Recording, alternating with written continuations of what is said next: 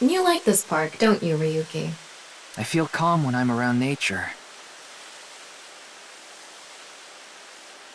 It's like I can feel the buzz inside me quieting down. Tama, what do you think about what Tokiko said earlier? Is something like teleportation really possible? Hey, come on. I told you the Philadelphia experiment is just an urban legend. How else can you explain what happened with Jin? We can't deny that his right half suddenly appeared out of nowhere. Jeez. Then, why don't we find out for ourselves? What do you mean? You want to go to the studio right now? No need.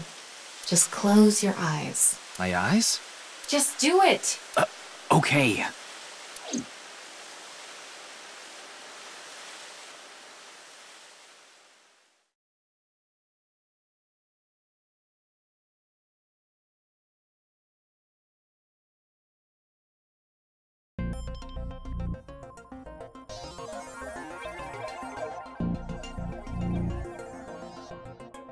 What the?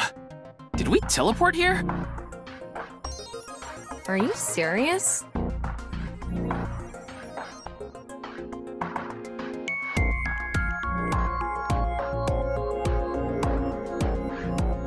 We're in Studio Dvaita, aren't we?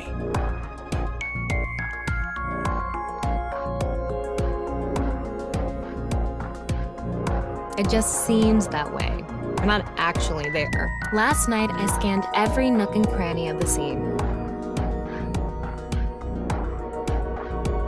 What you're looking at now is what I replicated using that data. Wow. It's like I'm actually there. The corpse looks so real. Want me to put a mosaic over it? Uncensored is fine. Now, less digressing and more investigating. Your objective is to solve the mystery behind the sudden appearance of Jin's right half. All right, let's start looking around.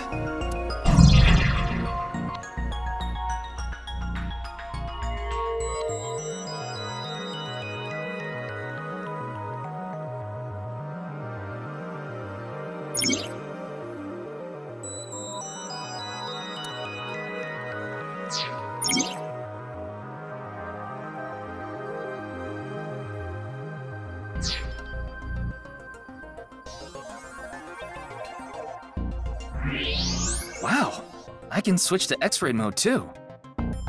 That's because I've gathered all data from the scene.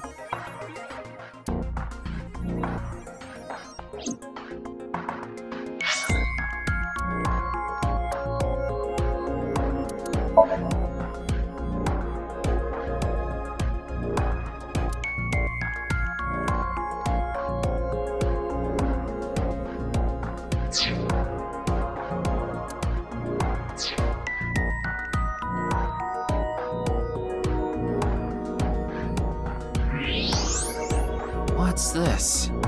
There's something inside the body.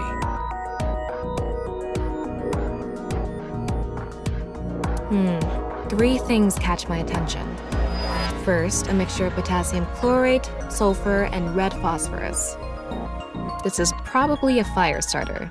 It would ignite very easily. The fuse is coiled up and extends from there. By the way, the fuse includes an oxidizing agent, so it can continue to burn even inside the body.